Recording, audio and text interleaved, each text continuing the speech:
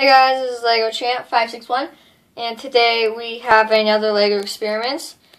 Now we are going to see if the Surfer Rescue set can float, because on the box it says does not float, but let's see if it does.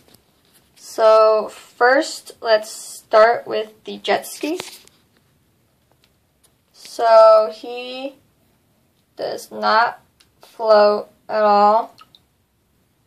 So that's a bummer, but I will see if he floats standing up to see if it makes a difference.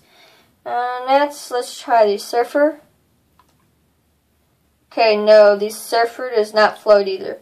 Let's see if the surfboard can float on its own. Okay, so the surfboard can float on its own, it's just the weight is what makes it sink. Now let's try the shark. I'm going to guarantee that the shark will float because I just have a feeling. Okay, wait, see if it will. Let's try it again.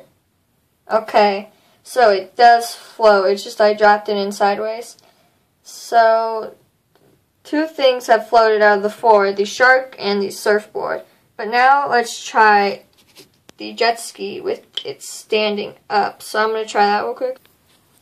Okay, so I've stood the, what's it called? Oh my god, where am I? Okay. I've stood him up though.